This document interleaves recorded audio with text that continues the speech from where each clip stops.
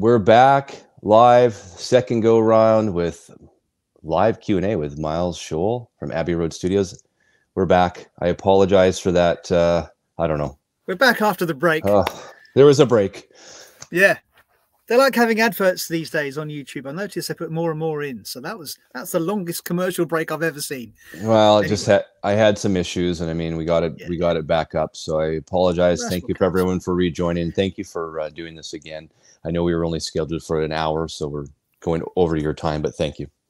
Don't worry. Where did we get to before we were rudely interrupted? I was talking about the single, and I think I've managed to finish that because I did see some comments that came in after I'd spoken about the single. Let's go back as well. The single? Let's go ahead and recap everything. And I won't put you on full screen right now. I'll just put you the way it is and recap the single, recap the red album, blue album. Go. Okay. Well, there was the announcement. Or was it Thursday? The single's coming. The new single, the last ever new Beatles single, was called Now and Then, and it's lovely. So we'll discuss that in a minute. But also, about a week after the single, they are reissuing the famous red and blue compilations. These are the new versions. There'll be 3 LPs now, not 2. LP1 and LP2 will be as they always were. The third album is other songs that probably should have made it, but weren't considered worthy in 1973. Now we've got the benefit of knowing what people are into. So they've done a third LP of extra tracks, bonus tracks. All of the songs on all of the albums, and all 6 albums, are remixed by Giles and Sam. And I have to say, especially the Red album, they've gone right back to the Please Please Me albums. Yeah, that they were done very crudely, 2-track recordings, all of the vocals on one channel, all of the instruments on another channel. It's all glued together. Wingnut, the Peter Jackson company, they've done the source separation demixing as they did for Revolver, and I was blown away by that.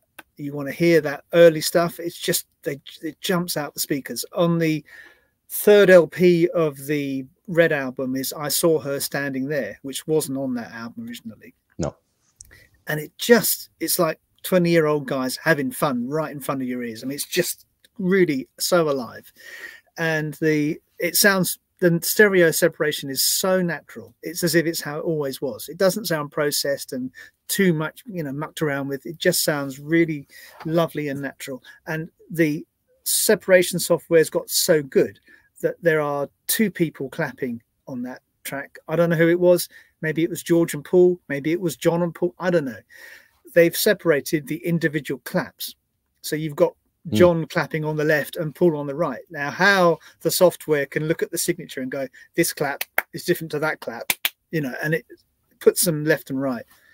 Unbelievably good. So, yeah, the Red and Blue albums, Red and Blue albums, they're great, but the new single is what everyone's excited about, and that's coming November 2nd, I think it is. November 2nd, Thursday. Yeah. So we're 4 days away, and that's a great song. Really nice way for them to bring down the curtain and say, that's it, we're done. Because that's the last ever new Beatles single. There's nothing else new that they can put out. We started with Love Me Do, and we're ending it with Now and Then. Yeah, and on the B-side of Now and Then is Love Me Do. Did you know that? That did get announced, I think. So, and that was my idea. And I said to them, look, if this is the last ever single, they said, well, let's put the instrumental on the B-side. I said, nah, boring. Don't do that. You've got to couple it up with the first ever single. But let's go with the original UK 7-inch version, which was the one with Ringo playing drums. The version that became more popular, more known, was the re-recorded version with Andy White, the session drummer. Because in the early days, there were some questions about, unfair, I must say, questions about Ringo. They just weren't sure. And also, George Martin hadn't seen much of Ringo, because when they'd done their demo, they were with Pete Best. Right. And then between the demo and recording of Love Me Do, Ringo had replaced Pete. So, that happened. Anyway, so I spoke to Universal, who in turn spoke to Apple about it, and they said, oh no, there's no tape for that recording. You have to take it from an old 7-inch and it sounds awful. I said, look, give me a try. Give me a morning just to have a go at it.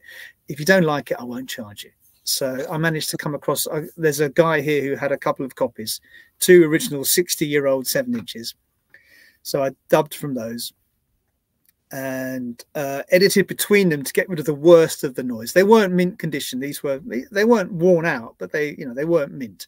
So I edited between the 2 copies to get rid of the worst noise and the worst wear. Then I set about fixing anything else that was left, bit by bit. So I don't do a kind of one size fits all, declick it and get rid of the clicks, because that just kills all of the audio. You have to go through, stop it, there's a click, fix that little segment, you fix that, because clicks are tiny.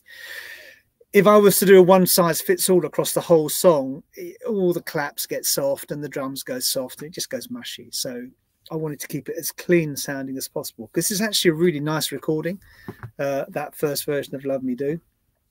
So once I got rid of that, then I set about mastering it once I got a clean source.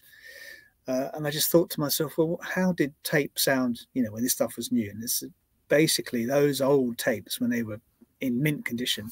The high frequencies just take your head off. They're so bright. So I did my best to kind of re-inject that back into it.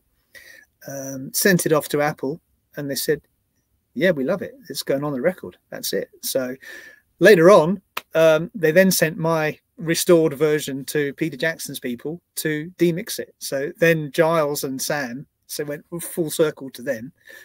Excuse me. They then did a new stereo mix. So you have the original October 1962 version of Love Me Do, remixed in very nice, very tasteful stereo. So I hope people like it. But the A-side song, Now and Then, is really, really beautiful. And the Now and Then song, it was something to do with John's vocals at the time. They were just they weren't acceptable in terms of what you were hearing from that tape. That's the story you hear. Apparently, George wasn't happy with how John sounded. And certainly I heard an earlier mix of this song because I started working on this 1.5 years ago. And they only had the old extraction done in the 1990s from John's voice from the demo cassette. And it sounded pretty kind of nasally and thin, really horrible kind of strangled sound, like it was recorded from an old cylinder or something, like John was singing from the 1920s. And they managed to locate the original cassette. Sean Ono Lennon, John's son, looks after the cassettes, found the original tape, got a new dub made of that, and that got sent to Peter Jackson's people in New Zealand. They extracted John's voice amazingly well. I mean, so well. People say, oh, it's got AI. It's like, there's no AI on that recording at all. It's all John. But what's happened is they managed to just lift the voice out. So their software says, this is a piano, this is a guitar, this is a vocal. We just want the vocal. Everything else gets removed. And the first time I heard the new mix with the newly restored vocal, it just blew my mind. It's very nearly studio grade. It's clear as a bell. You really wouldn't know. It's like a really good live recording. It's totally amazing, and it's a lovely song, and it's nearly all John. There's not much Paul in it. Paul's very, very generous with this. He's just like backing up John the way they did in the 60s. So as a fan, obviously I'm going to like anything they do, but I do love the song. I think it's a really fitting way to say I'm goodbye. excited. Do you have a favorite Beatles song? Oh, I wasn't expecting that question. Probably Golden Slumbers in the end. I mean, the whole medley, the whole of side 2 of Abbey Road is just astounding, And but yeah, I think if you play it from Golden Slumbers onward, that's a pretty amazing thing. Ringo's drum solo at the beginning of the end, all of that's just amazing. I recall in an interview that Ringo really liked the way his drums sounded on the Abbey Road recordings. Didn't he get new drums for that or something? There was something I remember reading about years ago about why he liked his drumming, the way it sounded back then. Do you remember that? No, I wasn't there, so I don't know anything about that. Yeah. I haven't read that interview. So it's something that maybe I'm making up, but I swear I read about that. But yeah, that's there'll be some Beatles fans watching this. I'm sure maybe they can elaborate in the comments, and we can reply. I thought he got new drums or something to do with his drums, but you definitely, I mean, they are very, they're very, you hear them in every single track, and I think he's really proud of the way they sound in that album, if I'm not mistaken, from the interviews he's done. Yeah, that album does sound different to all of the others, because that album was recorded with a TG console. That's the EMI transistor console that just got installed in Studio 2 a week or two before they recorded Abbey Road. All of the other albums were done on the Tube console, the red console, REDD. And they do sound quite different. Abbey Road's got a very, very different sound. So maybe that's what he liked. He liked the way that the transistors and the circuits in those desks made his drum sound. I don't know. So you enjoyed working with the demixing software, getting the final project to master? Like, what were your thoughts on it in the very beginning when you first sort of came across it? Yeah, well, I've worked with Giles and Sam since 2015. On the first thing I did with them was the Number Ones album, the red cover with the one. And they did some remixes for that, and I got invited to have a go, and they liked my work, so that's when I started working with them. And so I don't ever hear it demixed. I only ever hear their new stereo remix. So I don't even know what they're working on until I get a phone call or an email saying, okay, we've done something, can we book you in? Because it's all very, very secret. And that's the thing I think people need to, I guess viewers need to learn about you, is that you're contracted, sort of, you're a sole proprietor yourself as a master engineer. You don't work for Abbey Road per se, or how does that relationship work? Yeah, it's a very good relationship. It's a kind of based on equals, really. I'm one of the team. They have staff mastering people here who've been here for some time, and they have a couple of us who are freelancers, myself and the chap I share this room with. We're both freelancers. So we're on this team, but not on the staff. So it's our job to attract in work that otherwise normally would not come here. Now, obviously, the Beatles is an exception, but Giles is the boss of that, and if he chooses me, then I'm delighted that he does, and I'm the guy for the job. But normally I would be trying to bring in work that wouldn't come here. They weren't doing any kind of half-speed mastering before I came here. I brought that to the table. And that leads me to another thing too about the half-speed mastering. Is it something the Beatles or their team want from you, is like the half-speed mastering, or how does that all come about? Who makes that decision? That's a decision for Giles, and that's the way it's been since Number Ones. He said, yeah, we want you to cut it, and we want it done half speed, and that's that. Yeah. So I don't choose to do stuff half speed just for the sake of it. It's purely the client would choose that. I do regular cutting as well. I don't only do cutting at half speed, which is good because I go crazy, because I might play some later on. Some half speed audio is pretty damn awful to listen to in the studio for me. Records sound great at the end of it, but trust me, I'll tell you what, so I play a bit now? I've got something actually lined up here. Okay. I did a box set. The Decca put out the Wagner Ring Cycle, the famous George Schulte recordings. So there were 3 sets of records that came out, all about 5 LPs each. Now, it took about 8 to 9 hours to do each one, each block. And I'll play you. This is a bit of audio. So this is what I have to listen to as I'm cutting. Sounds a bit like this.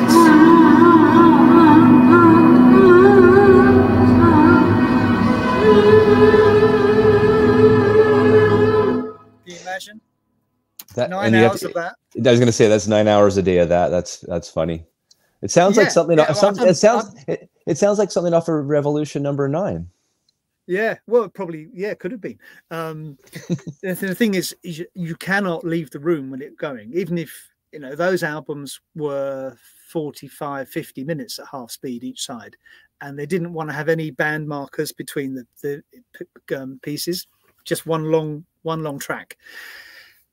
But you can't walk out of the room and go and get a cup of tea or something else, or go to the toilet while it's cutting, because you Yeah. just know that in that 1 minute you're not in earshot of the monitors, it'll go wrong.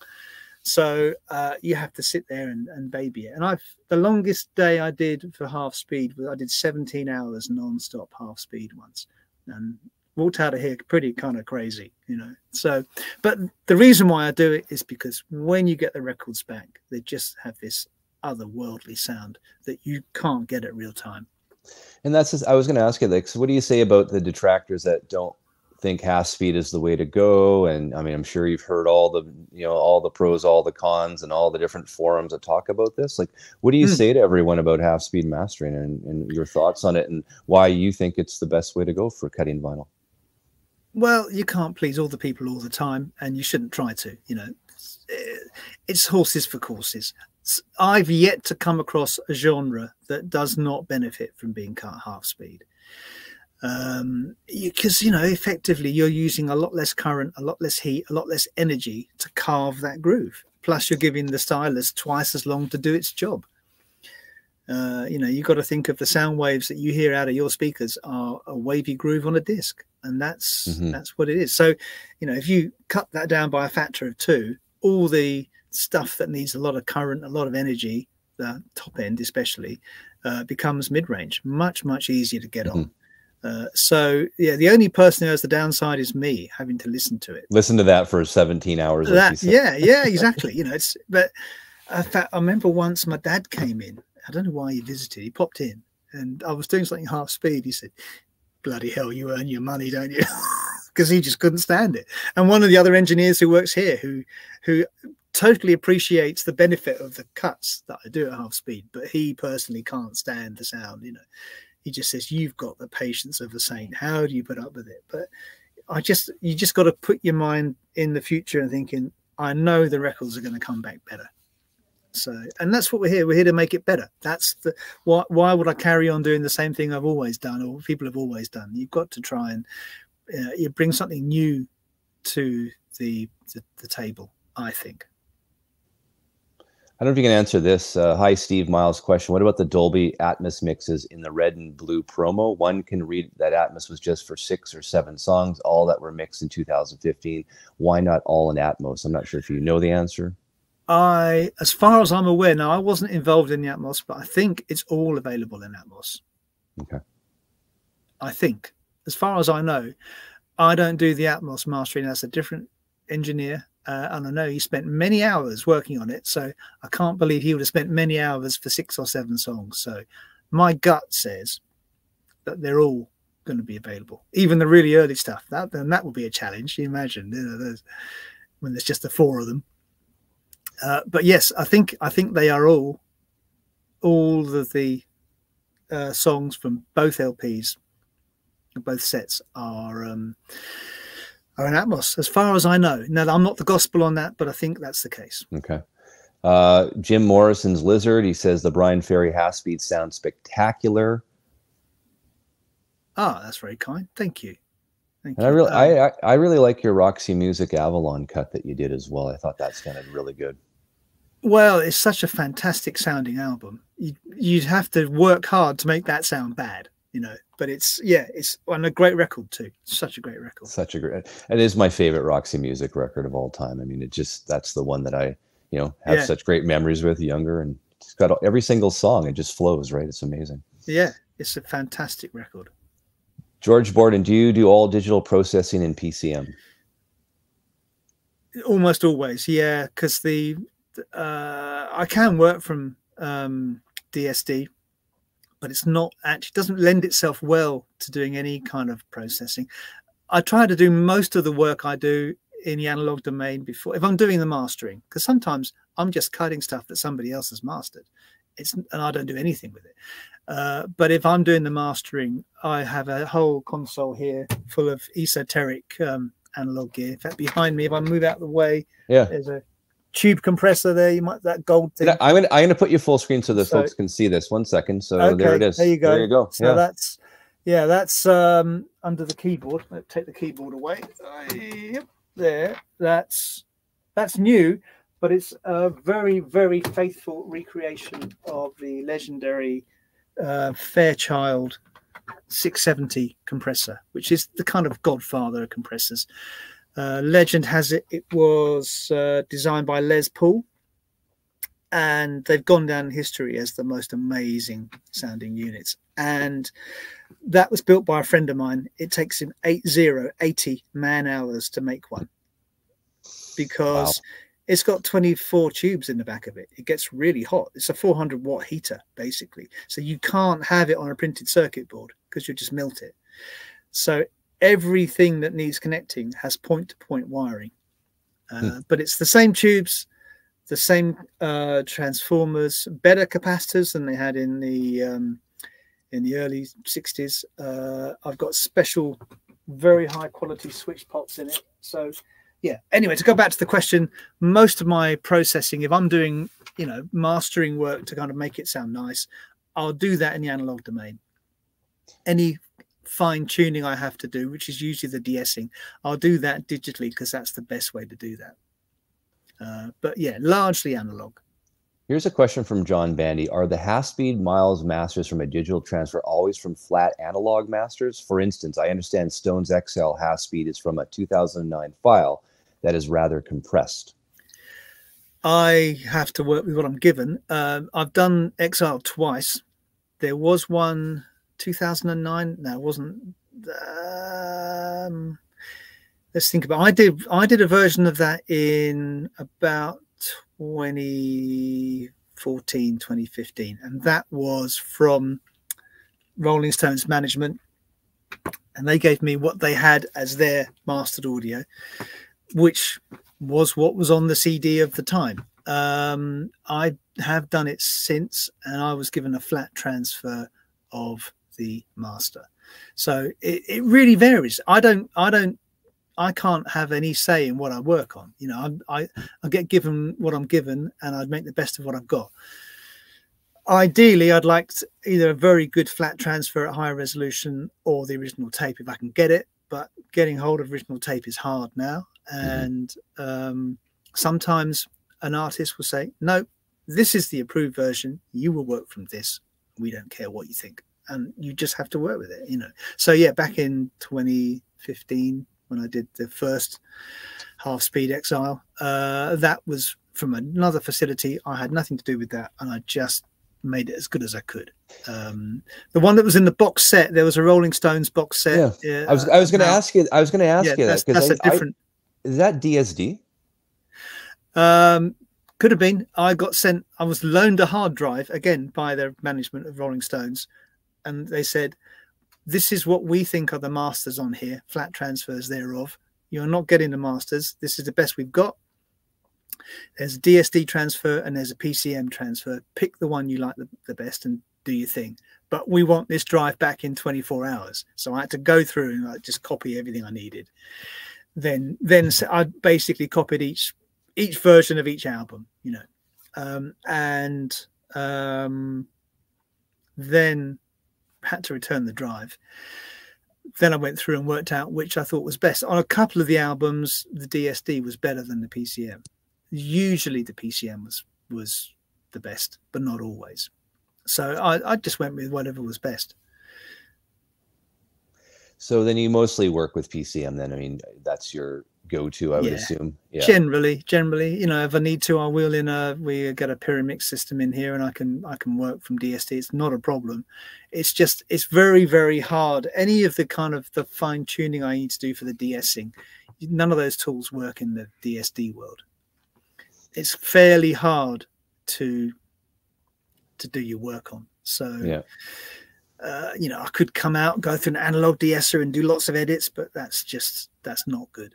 Technically, that's poor. So it just PCM, higher resolution PCM is very, very good source. And if you do it without using extra compression and limiting, you know, the compression you would use or the limiting you would use to make the digital version sound loud, you don't want that for records.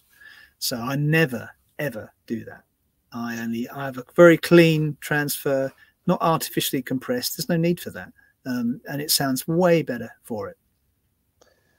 So now I know, you know, we can get back to the Beatles for a second. I know a lot of people are talking about, you know, Sure. we have the Red and the White album coming out as well. Now, how long did it take you to master or cut those albums? Like, how long of a process is that for you? Which album are we talking? Any Well, of them? the whole, let's say the whole set. I should maybe clarify. Like, I mean, there's 6 albums altogether, 6, 12 sides. Like, what are we talking about in terms of time that you had to put into this? Oh, days and days and days and days. Plus, the mixes keep changing because I might get something to master, and then they'll get a comment from somebody. And you must remember that the way the Beatles always worked in the 60s was if any of the 4 of them didn't like something, and they argued their case well enough, it didn't come out. You know, Ringo said, don't like this song because of blah, blah, blah. That was it. The song got put away. That still holds true to this day. So Ringo and Paul listen to everything. Olivia and Danny Harrison listen to everything. And Yoko and Sean listen to everything. And all of them can have a say. All of them can veto anything. So if I get a comment, say, from somebody saying it's a bit bright or this isn't right and we can't fix it, it doesn't come out. So there's lots of to and fro. So normally it's before it gets to me. Sorry, I'm just choking away here. Drink some of that strong stuff, this tea. That peppermint tea you told me. That's what it is. Drink some peppermint tea. I'm real living the rock and roll life here at Abbey Road, you know. It's all where there's some people having some issues logging in, getting into the stream for some reason. So apparently you're supposed to log out and then log back in. It should work. We had some technical issues at the top, so I apologize for that. So hopefully everyone can do that. And if someone wants to put in the comments, just tell everyone to log in, then log out, and then log back in. It should be fine. So yeah, George had another. What is he saying here? Sorry, Miles. Any advantages on the mastering for 24 and 192 versus 2496? Well, in theory, yeah, you know, because 192, you have a even larger frequency range. You know, it goes up to sort of the frequency range you get is half of the sample rate. So 96 kilohertz, you've got 48 kilohertz of sample of audio range. So 192, you've got 96. But you know, is there much up there? There's a lot of you need a really amazing recording for there to be much up there. That would affect the way you hear something. But you know, I always aim high. If somebody sends me a tape to do a mastering session from, I'll do it 192. Because why not? You know, the converters we have here sound really nice. There were some of the early 192 converters didn't sound very good, and actually you would choose to go 96 because it just sounded better. But that's long since been resolved. So again, it's all down to whatever I'm given. If I'm given the tape, I'll do 192. Sometimes I'll get a 192 transfer. Sometimes I get a 96 transfer. It's all down to whatever I'm supplied. So it sounds to me, I mean, you basically use what you have. I mean, it's not your decision. You get a file, you're using that file no matter what. So I think the folks or viewers, everyone needs to know. I mean, it's you can only do the best with what you have. Basically, it sounds like. You can only work with what you're given. Yeah, exactly. Yeah. So ideally, because I've got such an amazing sounding tape machine here, I want to get hold of the tape. But you know, some of these tapes are getting really worn now, and they're in bad shape, and it's really bad practice to keep running them. So I don't want to be the person who played the tape the last time before it fell to pieces and destroyed it. So part of me doesn't really want to damage stuff. If I can get hold of the tape and it looks like it's in good shape, I'll run it. But you know, sometimes you have to go with a high res transfer because it's the best thing that's around. So John Bandy says, Miles, do you notice any artifacts with demixing, such as sounds of one element will end up as part of another element? Well, I don't hear the separated sources because that's Giles and Sam.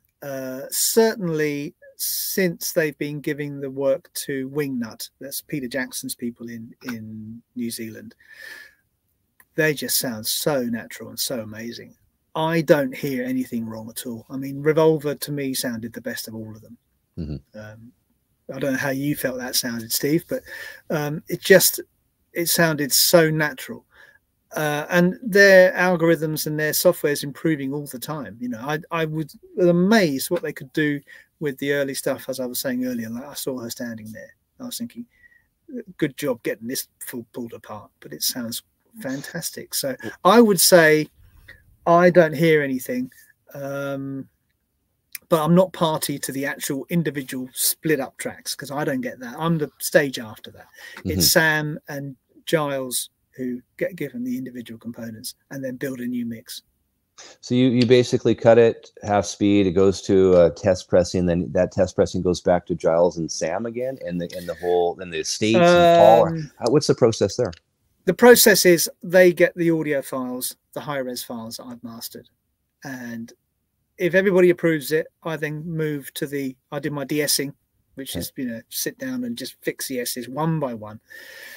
Then I'll cut an acetate, because we always insist on having an acetate for any half-speed cut, because although I can hear what's happening with the music at slow, as I've played it before, you can't really tell what's going on with the cut ahead.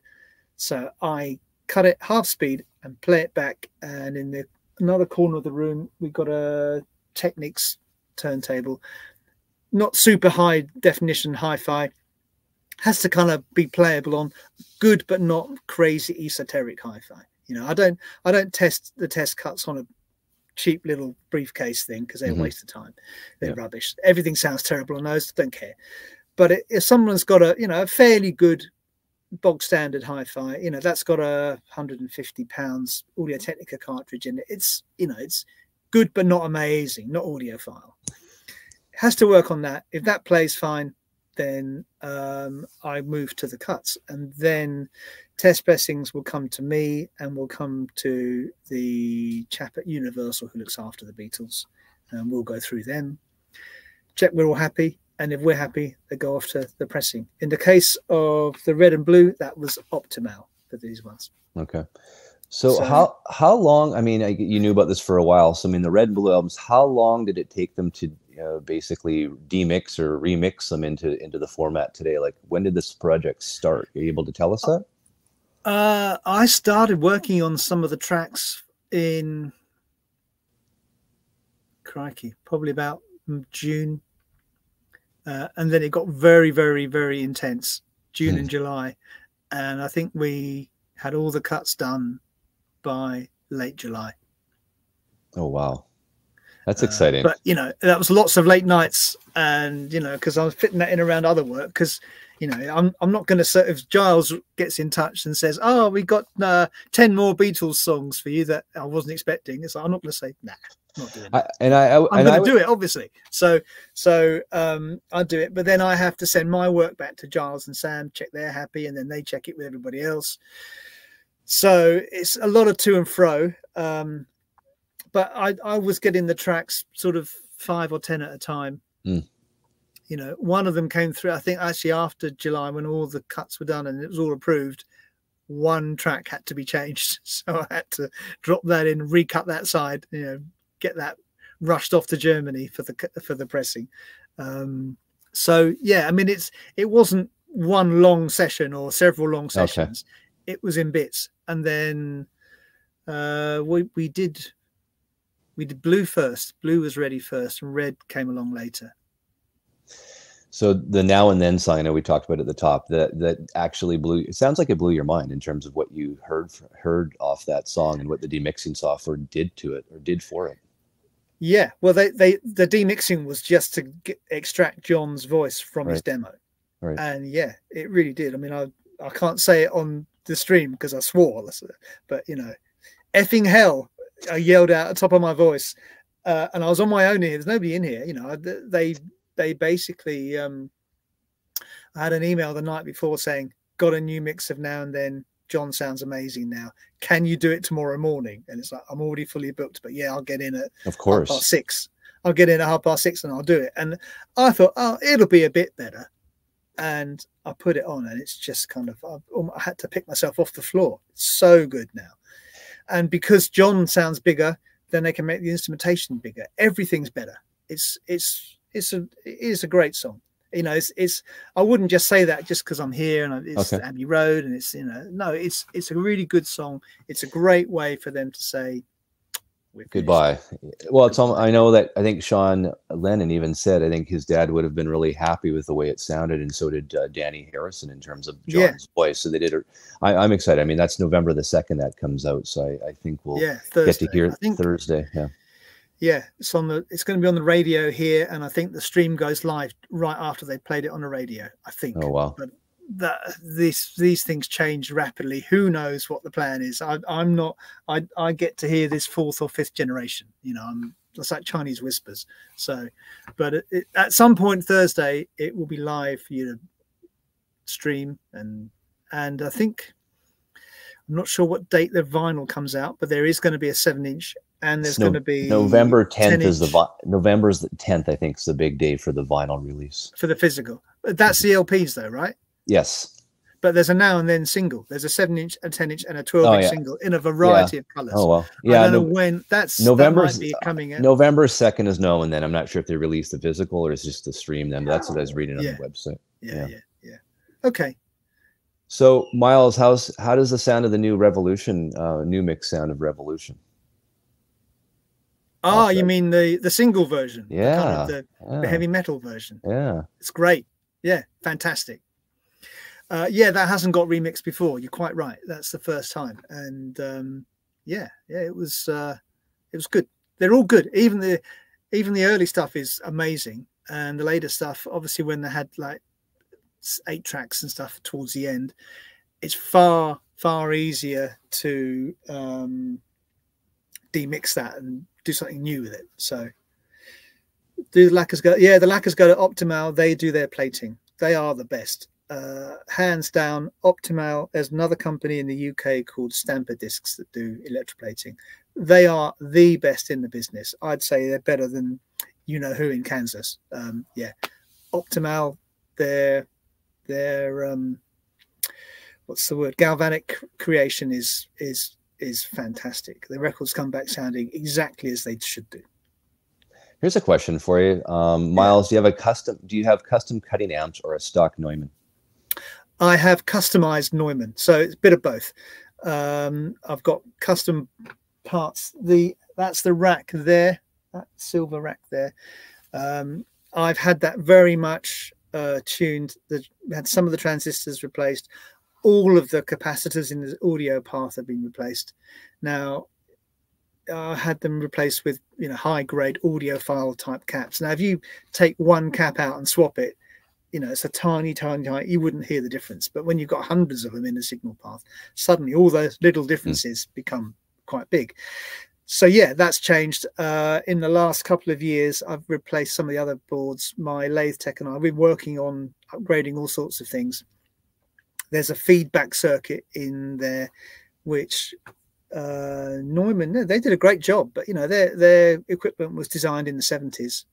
That's most of that stuff goes back to 74, so you can do better now. And in fact, my lathe tech came in. This was crikey, a year and a half ago. He said, "I got these prototype boards that I'm making." He said, "Miles, when we built your boards for you, put your stuff together, you've got the best ones there ever were. I had some Swiss ones in mine." He said, "Just want to check that mine don't sound worse than the ones you've got. Is that okay? Come in, cut a few things, swap the feedback cards over, cut the same things and play them back and see." So we did that, and he pulled the boards out, put his ones in, realigned the system because obviously it changes the lineup, cut the same thing again. And within about 10 seconds of playing the second cut, which was his cards, I just thought, wow, this sounds really good. And I just looked over to him and I said, "Are you hearing what I'm hearing?" And he just had this massive Cheshire cat grin. And he said, "It shouldn't sound any different. It should be the same." I said, "It's not, is it?" He said, "No, it's not." And I said, "You're not leaving with those prototype boards. I'm keeping them." So yeah, I've got those in. Since then, he's done another design as well. There's a V card in there, which is the kind of preamp. Think of it as the phono stage before the main amplifier. It's the bit it goes through before the big 600 watts per channel. We replaced that card about a year ago, and that just moves some of the mush out of the way. That's what I was going to ask you. So sorry, I just thought of this too. In terms of your system now, I mean, there's probably, and we'll get back to what you said, I just apologize for interrupting, but now that your system has been upgraded, there's probably some stuff looking back that you probably want to redo now that your system is upgraded with these cards and whatnot. Oh yeah. I'd be interested. I'd like, if anybody wants to kind of, maybe you can do a shootout. There's some of the stuff on here, let's say from, put that up again. I want everyone to see it. Okay. You're going solo here. Go for it. Hey, so we now have 3 LPs, and this is the new version. So side 1, side 2, side 3, side 4, side 5, side 6. So LP 1's in here, LP 2 and 3 are here. So let's say, for example, on here you've got some stuff, let's say Within You Without You, which obviously is on Sgt. Pepper. Now Sgt. Pepper was the first thing I cut on the lathe behind me back in 2017, and you know, things have changed since then, so it would be interesting to do a kind of a shootout between, if you've got a clean pressing from 2017 of Sgt. Pepper, and then play the blue from there and see what you think. I think it's better. Mr. Bandy appreciates the time you're spending with us, and we do really thank you for this, Miles. This has been so far been amazing as well. I had a question on Beatles. I know the Who's Next box came out, and the single album that was Plagent Process. Now the box itself, and I know you have no control over this, was a full speed cut by you, whereas the single album was a half speed cut. Yeah, I cut out twice. I don't know why. It was, yeah. I think I even suggested, well, why don't you just use the same metal parts? And they said, no, we need to do it all separate. So I did it twice. It's the same source, the same Plagent Process source for both. But yeah, one is half speed and one is real time. I think they want to kind of keep the half speed differentiated. I don't know why. So which one sounds better? Is that a? I'll always go with half speed. Always. I have the half speed, the single album. I don't have the box set, so I like the sound of it. I think that's my favorite Who album. Obviously, Who's Next. I mean, that's just it's astoundingly good. Yeah, and again, see, that's not my mastering. That's mastered by John Astley from Close to the Edge. Right. He's very close with Pete, and he's Pete's go-to guy. So I just get sent the audio. He does send me non-limited audio now. I've asked him for that, and he does that. And I just do my thing with him. So I've worked with John on and off for about 15 years now. So yeah, it's not always totally in my control, but yeah, that record, what an album. Now here's another thing. I mean, we have the Marley Exodus, the Marley albums that you cut as well. They're getting a lot of praise. Like, I've heard a lot of positive about Exodus. You still hear me? Good. I lost you for a second there, Steve. Sorry. Okay. So Exodus that you cut, who was the mastering engineer in that? Who mastered that? Was that another one that you were sent and you just basically half-speed? Yeah, I was sent mastered audio for that. That was mastered by Ted Jensen. Yeah, Ted Jensen, that's right. That's getting a lot of praise. There's been a few of my colleagues that do like sort of blind YouTube sort of shootouts, and that one came out on top, and actually more people like the sound of that one than the UHQR version of Exodus. So there you go. As I say, half speed. So, I mean, you know, what can I say? Those albums, Exodus is a great recording. And Ted, I think he knows what he's doing. Let's be honest. He's been doing it some time. So, he's been doing it probably longer than I've been alive. So there you go. Right? Yeah. It's been around. Yeah. About as long as I've been alive, probably not quite that long, but nearly.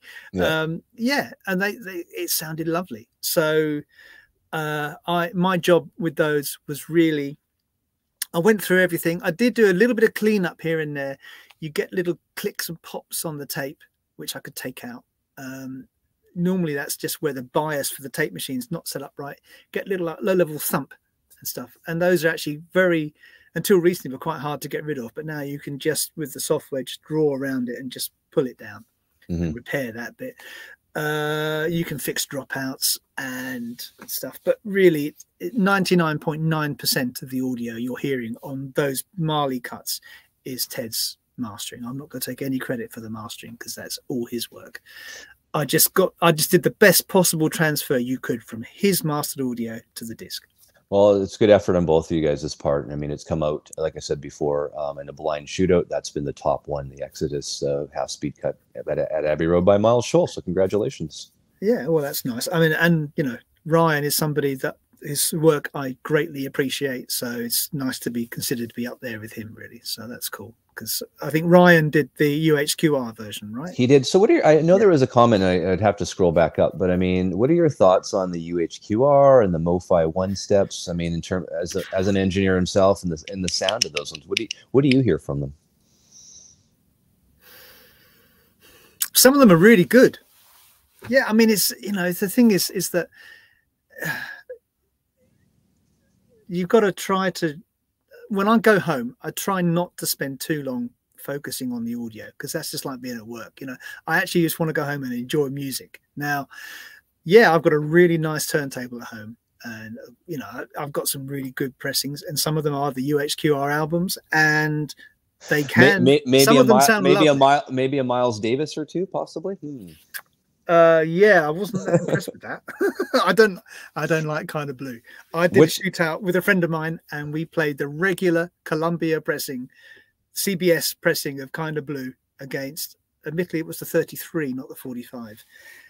We all preferred the way the musicians sat together from the regular cut. I don't know who cut it, I don't know where it was done. It's the bog standard, the normal pressing. Yeah. So, but then I've got other stuff. I've got the Dave Brubeck Quartet Timeout. It sounds fantastic, you know. I think it just depends on the tape, it depends on who cut it, it depends on how good the plating was done. There's so many variables. That's the problem with records. You know? So you can't say all UHQRs are fantastic and all MoFis are average, you know, and all mine are, you know, they vary. They all vary. So some are good, some are not so good. Tell the folks at home what type of system you have when you go home to listen to music. When I play records at home, I have a turntable made by a firm called Verter. They're a UK-based company. It's run by Touraj Moghadam, who was the brainchild behind Roxanne. If you remember Roxanne, the brand from the 90s. He's a real kind of very clever, mad professor guy. And his whole basis is he loves music. And I got to work with him. Well, I met him at a hi-fi shop. He was doing some demonstrations, and he's a good friend of Pete Thomas, who is the boss of PMC loudspeakers, and I use PMC monitors. And I was sort of going there. In fact, my lathe tech said he's doing a Touraj and Verter doing this demonstration. Pete Thomas says he's really great. Let's go and have a listen to his record player. So I went along there, and again, kind of pick myself off the floor moments. How is this turntable pulling out stuff from records that I'd cut, pulling out sounds that I'd never heard on any other turntable, little percussive sounds and little keyboard parts that you just didn't hear and get lost in the mush. You're thinking, well, that never made it into the groove. It's like, oh, it did make it to the groove because I'm hearing it again. So yeah, his system is amazing. I don't have his top range stuff because, you know, I'm a lowly recording engineer, but yeah, I've got his system. He's got a turntable called SG1, and that's the Super Groove SG1 turntable, SG1 arm, and I've got one of his. You've got a moving coil cartridge called a Mystic, and that's what I use. And I've got one of his phono stages called a Phono 1. Excellent gear, really good. I can't recommend Verter enough. And he doesn't pay me to say that. It's just good gear. Here's I'm gonna get. I saw this question here, and thank you for that. I always want to know what you were using at home.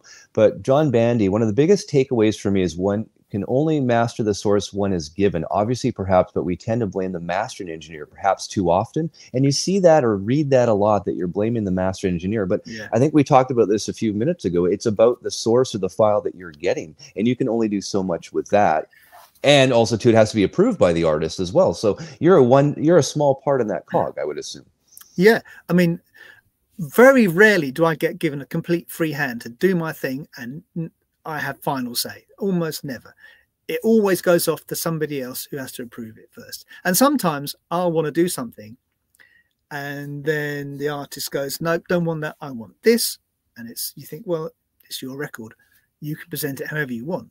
And then I get criticized saying, well, why didn't Miles do this? And I think, well, kind of wanted to do that, but yeah, you have to go with what the artist wants or what the person paying wants, and then also you have to work with what you're given. Now, a lot of people think all of these master tapes are in absolute mint condition and they're perfectly filed away and everything sounds amazing, and the reality is not quite like that. A lot of stuff's missing.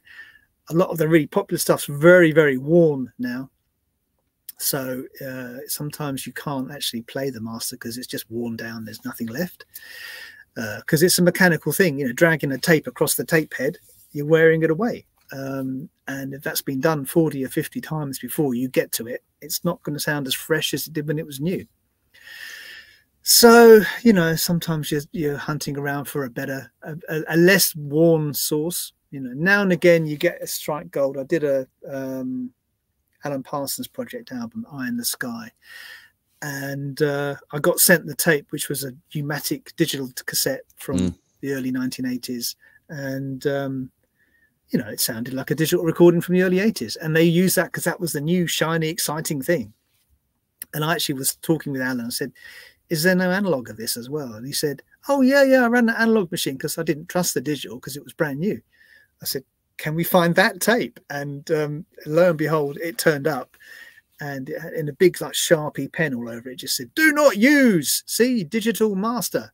So I get this tape that hadn't been touched ever, mint condition, and it's like striking gold. It never happens. And everybody who's heard my version of Eye in the Sky says it's the one. So yeah, I was just lucky. I had a good source. Did Parsons actually sign off on that one? Did he listen to your file? He signs off on everything he listens to. Yeah. When I did the box set, everything went to him first for approval before I cut anything.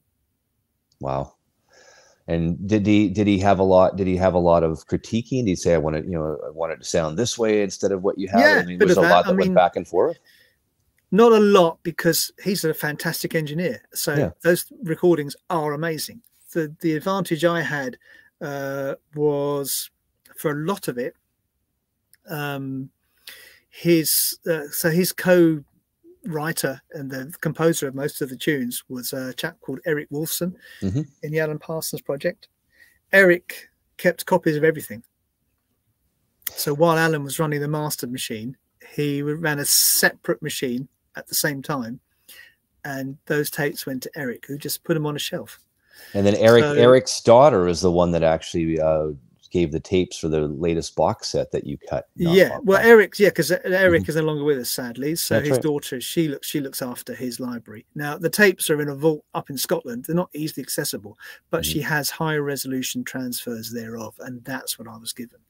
And I had higher resolution transfers from Sony for the original masters, and Sally's higher resolution copies, and in nearly every case Sally's tapes won because they just weren't played. They were in mint condition. They just sounded much fresher.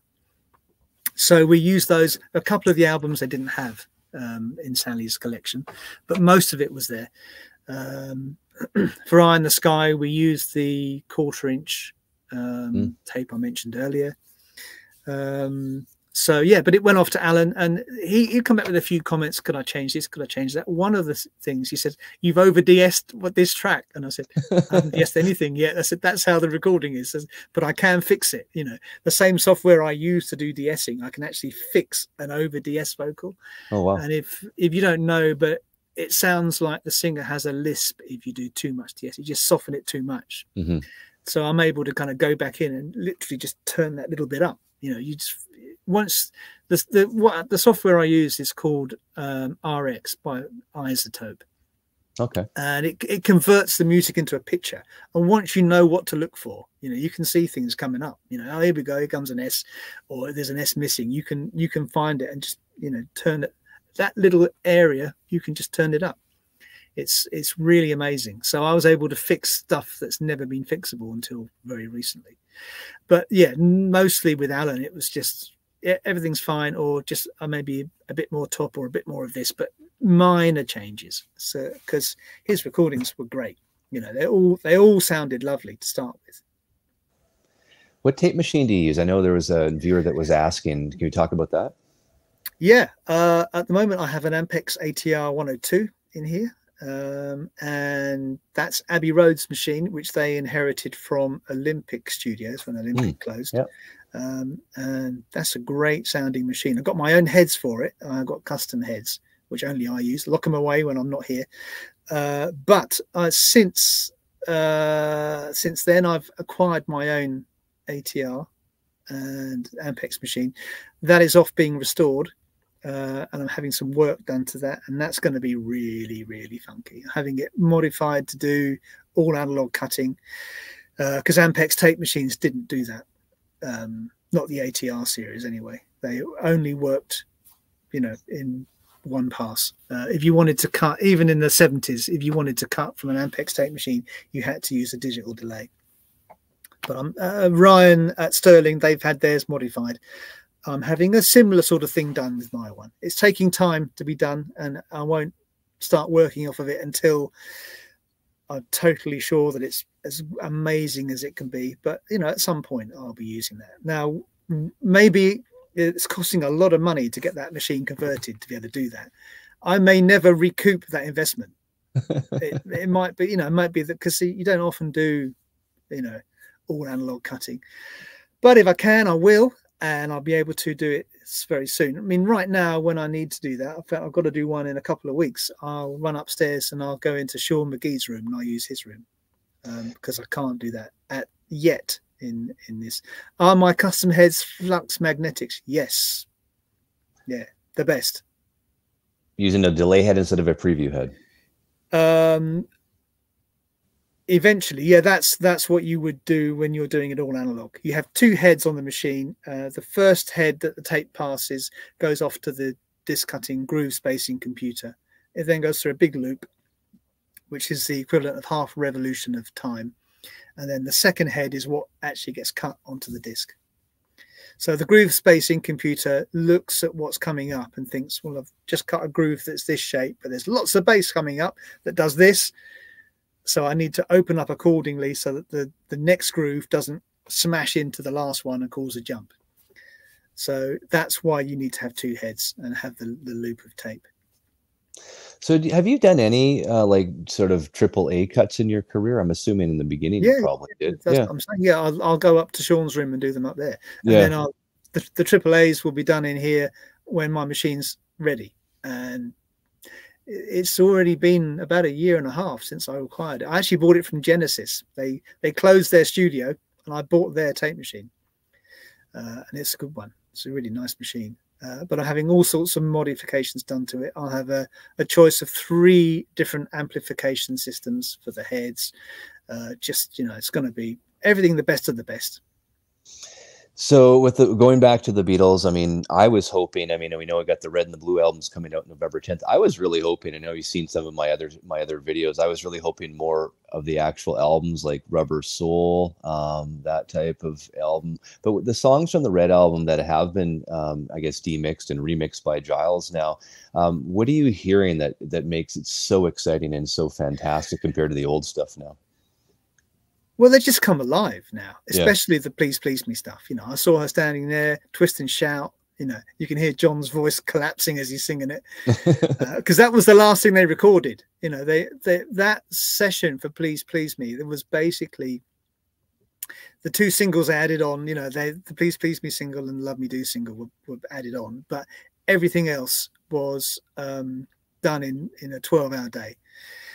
And John had a really terrible cold, and George Martin had gone up to the cavern and seen them playing, and he just thought, we've got to do Twist and Shout last because John screams in that and he's not going to be able to scream and sing anything else afterwards, especially with the cold. And you can, if you listen to Twist and Shout, his voice is just about hanging in there at the end. He's only just getting it out.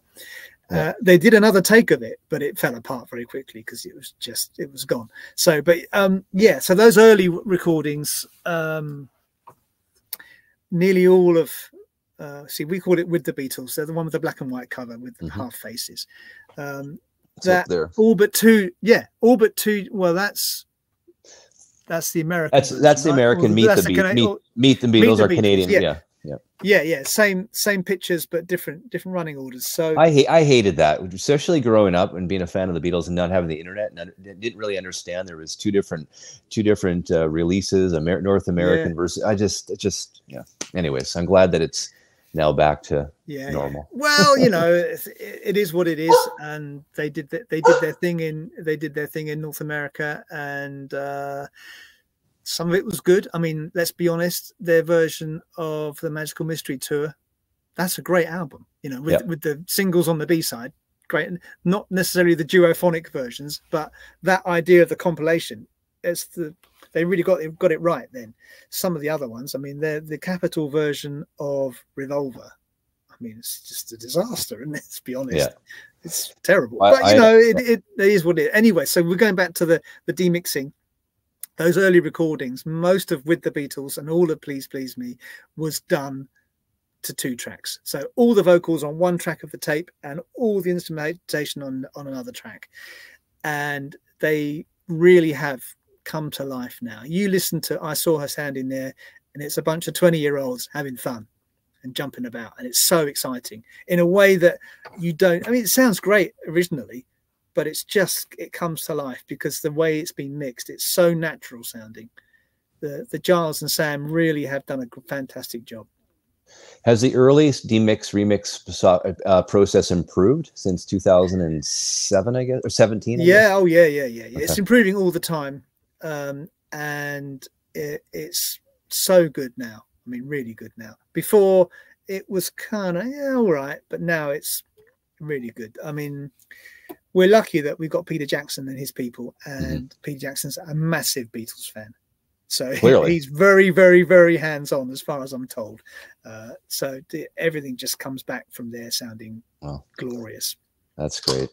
So Miles, we're going to leave it at that. We've an hour in, we promised an hour. I really appreciate your time. I would like you to come back at some point. Are you able to do that? We can do that again. Yeah, no problem. Yeah. I would appreciate that. Well, thank you so much for your time. And we broke the internet on that first go round. I know people had some issues with this stream. Apparently it was not, they weren't able to get back in. So you can watch the recording of it back on my channel as well. I'm not sure what was happening there. We had some technical difficulties on our first stream. So we're back in here, and hopefully it's looking pretty good for most that are watching today. But I wanted to thank you so much. This was really informative. I learned a lot today, and I always love chatting with you. And I really, really appreciate you taking the extra time. I know we were only scheduled to start at 9 a.m. PST, and we're now 2 hours past that. So I appreciate hanging in, and I appreciate your patience with everything. It's all good. Well, thank you. These things go wrong, and that happens. Don't worry about it. I thanks for everyone, for the viewers, for hanging in too. I don't know what happened there, but I'm glad we rebooted it. We got a half speed reboot of this, so that's pretty good. That's watch the replay. It'll be up, and have a great rest of your week, Miles. It was a real honor and pleasure chatting with you today. Thank you so much. And let me know what you think of Now and Then when you hear it. I will, for sure. I'm sure we'll talk about it on one of my roundtables. That's for sure. Yeah. It's have a good song. Yeah. Well, have a good day. Bye, everybody. Bye-bye. Cheers.